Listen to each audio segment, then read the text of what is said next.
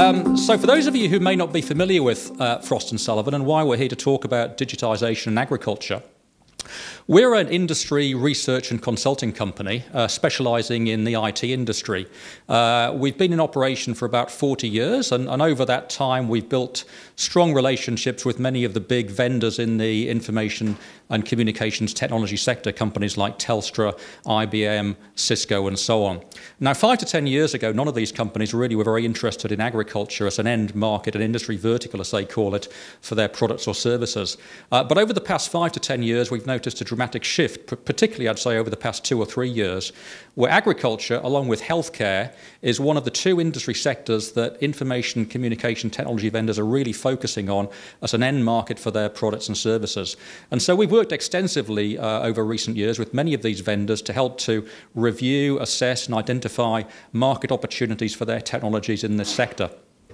What I'd like to talk about today is some of the factors that we think are driving the use of digital change or digital technology in the agriculture sector, as well as perhaps talking about some of the barriers that we think still exist in the sector that perhaps are impeding adoption to a greater and faster extent. But perhaps more interestingly, I'm also going to talk about many of the use cases that we've seen of how digital technology is being used in various segments of agriculture to actually drive real change in terms of increased yields, increased farm efficiency, or lower production costs. So let me talk about initially what we see as some of the main reasons why it's important that digitisation is used in agriculture, some of what we see as the main drivers. I'm going to talk about 4 to start with: the need for increased output, the growing increased agricultural water demand, the impact of climate change, and diminishing resources. So let's talk firstly about the need for increased output. Now, a couple of hundred years ago, a British economist called Thomas Malthus made some very unfortunate predictions that there would be very large-scale starvation as population grew at a geometric rate compared to agricultural output growing only at an arithmetic rate. Now, to some extent, those predictions never really came true. There hasn't been large-scale famine or large-scale starvation, except at fairly localised level globally, really due to the impact that technology had on the agricultural sector. Technology, particularly in terms of pesticides, in terms of fertilisers, and in terms of irrigation systems. So those technologies over the past 100 to 200 years have really driven dramatic output change in agriculture, which has largely enabled agricultural output to keep pace with global population growth. But as population growth continues to increase, the ability of those technologies to support agricultural output at the margin becomes harder and harder. So the current global population is about 7.5 billion. There's going to be another 2 billion people added globally by 2050. So within 30 years, there'll be another 2 billion people. And to meet the needs of that population, it's estimated agricultural production will need to increase by about 70%. And as I said, the ability of existing technologies to support that growth is becoming more and more difficult. So it's really only possible to achieve that increased output by the adoption of new technologies, such as digital technologies, to enable increased agricultural output. At the same time, as we're all aware, climate change is becoming more of an issue, both in terms of the impact of climate events on agricultural output, but also on the need to manage and reduce agricultural emissions from the agricultural process itself. So again, digital technologies are helping to manage and reduce emissions from agriculture, as well as helping to offset some of the malign influences that some of these climate events are having. Water demand is another key factor, I think, that's driving the need for digitisation. Globally, about 70% of fresh water is used for agriculture. We need something like 3,000 to 5,000 litres to produce 1 kilogram of rice, 2,000 litres of water for 1 kilogram of soya, 900 litres for 1 kilogram of wheat, and so on. So with increasing pressure on water resources, particularly here in Australia, but in many other countries as well, it's increasingly important for the agricultural sector to embrace technologies that help to make the use of that water most efficient. And finally, we see diminishing resources, diminishing available agricultural land, diminishing groundwater resources globally that are also putting pressure on agricultural output. So again, another area why digital technology is needed to help to support growth in agricultural yields. So what are some of the drivers of digitisation in agriculture? Well, we see 3 or 4 major ones. Firstly, we see rapidly increasing awareness of the benefits of digital solutions amongst the agricultural profession. And I guess events like today are an example of how producers are becoming more embracing of the benefits of these kind of solutions. We're also seeing rapid increases in the use of sensing technology and the ability of sensing technology to be deployed at scale, at low cost, and in rugged environments. So sensors are a key output, or a key output mechanism, if you like, for digital technology. They're the device that records environmental change and provides it in a digital format. So the use of sensors is really a key element in virtually any of the digital technologies I'll be talking about today. At the same time, digital technology is not necessarily cheap to implement. Some solutions can be quite expensive, and we're seeing the increasing consolidation of farms, not just in Australia but globally, which are providing, if you like, larger units with perhaps increased ability to fund and invest in digital solutions. And finally, a new generation of farmers. Digital literacy, the ability to embrace digital change, tends to be inversely related to age. And so as younger farmers who are more digitally literate take over ownership perhaps of the family farm or management roles in corporate farms, they're more willing, we find, to embrace and to utilise digital technologies in those agricultural systems. But at the same time, there are some restraints that are still holding back more widespread use of agriculture. One of the most important ones, particularly in rural and regional and rural Australia, is the infrastructure gap, particularly around connectivity. As I think has been already mentioned, although we're a big country, the vast majority of us live in 5 major cities and a few more large regional towns, which do have pretty good connectivity, at least by global standards. But for many other parts of the country, the connectivity is still poor. NBN rollout is obviously occurring, but traditionally, up to now, that's been a major barrier to implementation of some digital technology, with many farms having very limited connectivity or in some cases none at all. And this has tended to limit the ability of many agricultural locations to implement digital technology simply because you need the connectivity, which so far hasn't existed. Going back to my previous point about the new generation of farmers coming through, of course, the converse of that means that there is still perhaps limited digital literacy among some of the older generation of farmers who are still perhaps less willing to embrace digital technology or more suspicious of it. And particularly in smaller scale holdings, they may lack the ability or the capacity to afford to invest in agricultural solutions.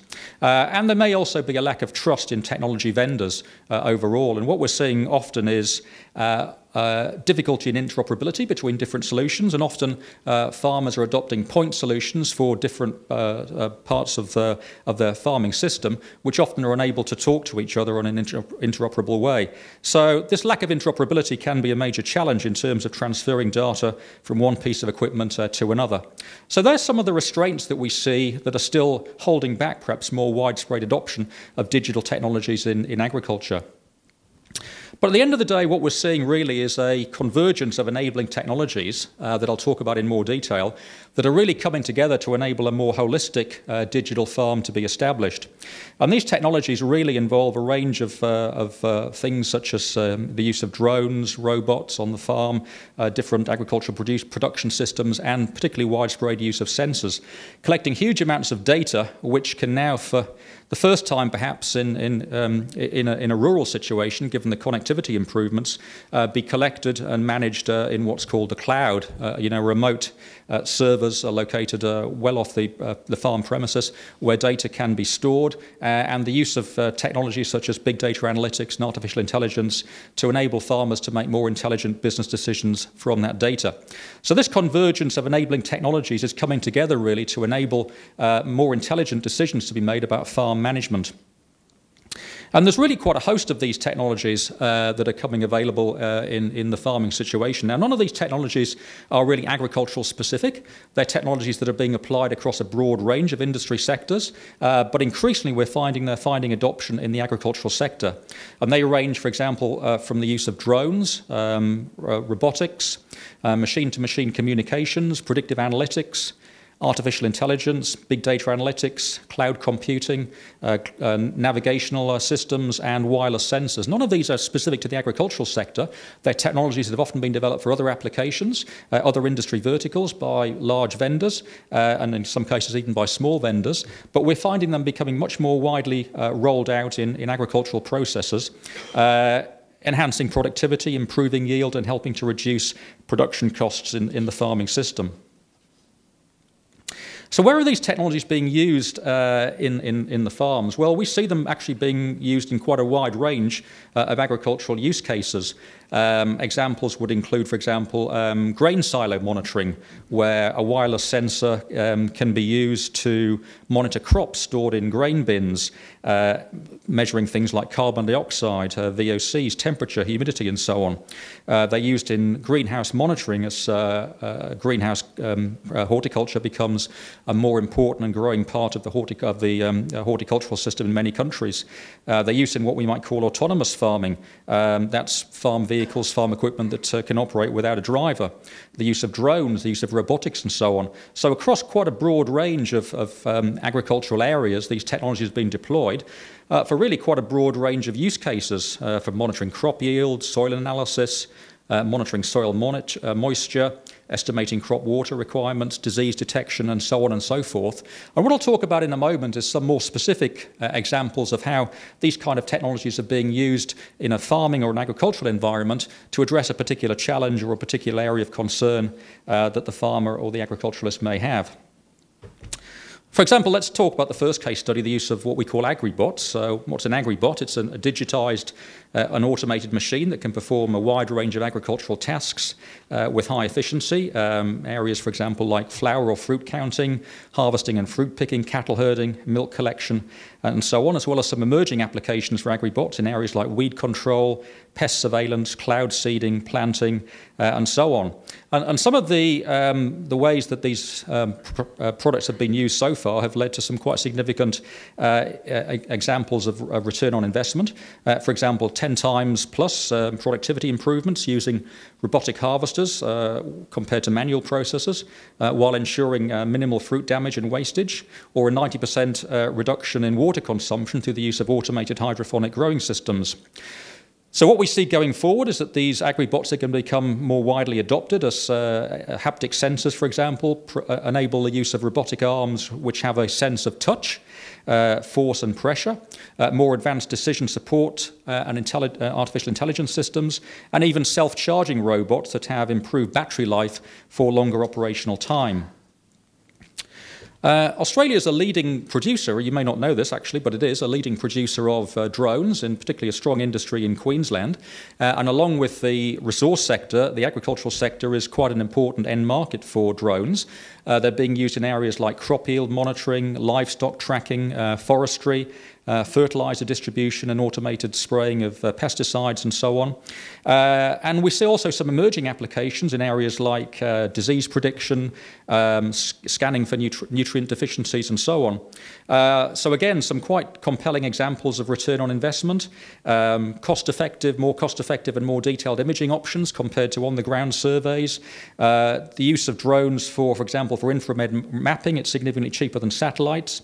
And we see going forward, drones are becoming more widely used for beyond visual line of sight operations as they become more permitted. So we're certainly seeing drones as, again, an important aspect of the use of digital technologies in agriculture. Another example is what we might call microclimate sensors, which enhance the effectiveness of agricultural systems, providing detailed and accurate information on the farm. And as a result of the use of these sensors, we're seeing the emergence of much more advanced and sophisticated data management and analytical solutions that make farmers able to make better decisions. So currently they're used in areas like measuring rain, wind, speed and direction, leaf wetness, relative humidity and so on. But we see them becoming more widely adopted across a wider range of crops, across greenhouses and even across turf growing, particularly used in combination with other sensors. Some examples of ROI, a number of vineyards, for example, have reported the need to reduce spraying by about 20% when microclimate sensors are used to measure humidity and temperature, and the identification of sections of crops which require the usage of relevant chemicals or water means the entire crop doesn't have to be supplied with those inputs, reducing water and chemical usage. So certainly we see going forward the uptake of wireless microclimate sensing particularly. We expect to gather momentum over the next 2 or 3 years. There's quite a broad range of industry participants who are introducing both individual sensor types but also more holistic solutions for a variety of agricultural end markets. The Internet of Things, or the IoT platform, is perhaps the overlaying platform that enables the connectivity all of these sensors, and we're seeing the use of IoT solutions across quite a broad range of broadacre crops and horticulture segments as well. For example, the use of IoT on an average farm can increase yield whilst reducing energy costs and water use. And we're certainly seeing, as connectivity improves, much greater usage of IoT platforms, including sensors and the analytics behind them, across a broad range of agricultural segments. So let's talk about some more specific individual case studies on a sort of a named basis. Some of you may be aware of a company called Kagome. It's a big tomato processor, not too far away. I think it's in rural Victoria, who had a problem around long truck queues at weighbridges during the harvesting process at their factory in Echuca, using paper-based documentation. They've implemented RFID-based technology for fast, paperless, automated identification of tomatoes on the trucks, which has reduced the average waiting time from 12 to 2 minutes. And the driver is no longer required to exit the truck at weighbridge, also leading not just to improved efficiency, but also to improved quality control. Microclimate sensors have been used at various wineries and even oyster farms to improve the ability to reduce response times to adverse events such as frost conditions in vineyards or disease outbreaks in oyster farms. Both of those can obviously be a major challenge to the vineyard or to the oyster farm. And these kind of sensing measurements are used in areas like water, temperature, depth, barometric pressure, and so on, to more accurately predict some kind of adverse event. So, in example, in aquaculture, this has reduced unnecessary harvest closures by 30% by improving the reliability of data. And for agricultural and vineyard applications, these technologies can help to reduce notifications and help with a digital record around irrigation, spraying, compliance, and so on. If we move on to other examples around the use of robotics, for example, around the swan farm robotics, who needed to improve productivity in planting, weed and pest control, who've used lightweight, mini sensor-guided autonomous robotic vehicles operating in swarms, providing them for a monthly fee, which has enabled improved consistency, flexibility and cost efficiency compared with manual operations or indeed larger and more autonomous robots.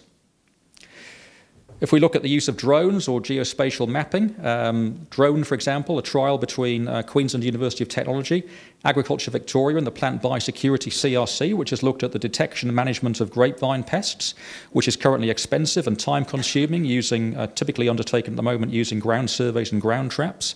They're investigating the use of drones using hyperspectral cameras and artificial intelligence algorithms, which enables the classification of the individual hyperspectral signatures of the vine. So it's quite a technically difficult process to detect and manage grapevine pest in a non-manual way, but this technology has the potential ability to significantly improve the surveillance and management of pests in a vineyard. Geospatial mapping is being used in applications such as those provided by FarmMap 4D, which address some of the challenges, of the small size of the rangeland workforce, inadequate communication infrastructure, and often lack of technical know-how amongst land managers, to provide outcomes like quicker analysis and quicker reporting on seasonal trends in ground cover within a paddock or a property, resulting in labour savings, improved pasture utilisation, improved profitability, and greater sustainability. And I'll just finish on one more particular case study that we're aware of in the area of IoT, or Internet of Things, a partnership between Australian Country Choice, Australian Cattle and Beef Holdings, and Meat and Livestock Australia and Hitachi, which have looked at integrating data from weather stations, soil moisture probes, water trough monitors, cameras and sensors to provide a more holistic approach to farm management. And some of the results of those trials have led to improved quality of insights to support better breeding decisions and better farm management decisions. So it's an example, if you like, of a holistic IoT solution using sensors, big data analytics and artificial intelligence to help to drive improvements in the way that farms are managed. So when we look at the ways that this digitisation benefit can be quantified, There are a range of increasingly valid examples from both trials but also practical operational usage of these technologies that, for example, have enabled fuel costs to be reduced in tractors when the use of GPS technology for steering is adopted. Or the use of reduction in water usage and water savings up to 65% by using artificial intelligence and other technologies to reduce water consumption. The use of LED lights, for example, in horticultural applications, have the ability to reduce energy input by something between 40 and 75% when compared to traditional lighting systems. So not just on a trial basis, but also on a practical operational benefit basis, many of these technologies are resulting in quite significant improvements in yield, improvements in efficiency, or reduction in cost across quite a broad range of agricultural segments. At the same time, many of these technologies are actually providing quite disruptive impact on the particular areas that they serve. The use of technologies like crop sensors and equipment telematics, vertical farming, water conservation technology, synthetic biology are important across quite a broad range of different areas. And we're finding these are examples of a broader range of technologies that are being used across the agricultural sector. So not just specific to digitization, but also more concept-based approaches like vertical farming, digital and non-digital water conservation technologies, and even the use of synthetic biology are all contributing to digital disruption or more broad technology disruption across the agricultural sector. And there are quite a broad range of companies involved in these different technologies. So, in areas like crop sensors and equipment telematics, we've got some of the major tractor producers like John Deere, but also a broad range of other players. In areas like agricultural robots, we've got companies in Australia like Swarm Farm, as well as Swarm Farm, should I say, as well as companies like Taranis and Harvest Automation in the US, and a broad range of players in some of the other technologies as well. So across these technologies, we're finding providers of point solutions, but also some of the larger, broader companies like Hitachi, Telstra, IBM are all interested in investing in many of these particular technology solutions. And the innovations ecosystem in Australia for digital technology includes quite a broad range of players. Many academic institutions, universities and research laboratories are investing in digital technology, digital solutions for agriculture, but of course many companies as well, technology solution providers, as well as end users are investing in this particular technology. We're finding government funding agencies and also what you might call system integrators, all forming part of this innovation ecosystem. It's also leading to new ways of doing things, what you might call new business models, particularly through the use of data in an agricultural setting. And there are different industry participants, if you like, that are or could form as part of this value chain of what we might call data. The data originator, the data collector, the potential for a data aggregator or data broker to form, as well as the provision of agricultural solutions from providers that make intelligent sense of some of this data through the use of artificial intelligence and other solutions. So data itself is becoming a more valuable commodity in the agricultural sector, and we're finding different types of company emerging to play a role in that particular data value chain. Another example of an emerging business model is what's known as equipment as a service, or EAS, where farmers effectively might lease equipment rather than own it. It's a model that's obviously emerging in other parts of life. Examples like Uber, for example, or car share schemes in our own particular personal transportation. But it's increasingly also being used in industrial applications and in agricultural applications. So the use of digital technologies, to much extent, is also enabling the development of new business models or service models, enabling provision of services or equipment to the agriculturalist in a new and perhaps fairly innovative way. So finally, I'd just like to sort of wrap up by making a few points that we've sort of learned from our interaction with technology vendors, as well as with end users. And I think that perhaps there are four major points that I'd just like to make. I think Michael made the point earlier from an elder's perspective, and we would certainly reinforce this. Just because you can do it doesn't mean you should do it. It's not really about the device or the technology. It's around, does this technology enable a solution to a business challenge that exists on the farm? If it isn't a significant business challenge on the farm, then the technology doesn't really provide an innovation. It's nice to have, but it's not really something that would be important to invest in. From a solutions provider perspective as well, we'd also say that providing a more holistic solution to widen the use cases and the benefits to improve ROI is quite important, as is the use of open protocols, open data, vendor-agnostic partnerships and synergistic partnerships. So open data is becoming much more widely used in virtually all aspects of data these days, and certainly on an agricultural basis we see the open data being a very important aspect of the implementation of digital solutions. And finally, I think as a producer, what we would advocate is partnering with an end-to-end solutions provider rather than a series of individual point solutions providers, particularly companies that perhaps have a proven track record, that understand your business and that think long-term. There are many small point solution providers, but certainly I think partnering with many of them could to some extent be risky and perhaps reduce the overall benefit that we would see from the implementation of digital technology, which is why we would certainly advocate in most cases partnering with a larger, broader end-to-end solutions provider for the implementation of digital solutions on the farm. So thank you very much indeed for listening. We hope you found today's introduction of interest and value, and I think perhaps it's helped to put into context much of what you'll hear in the resulting presentations today and the presentations from some of the vendors next door. Thank you very much indeed.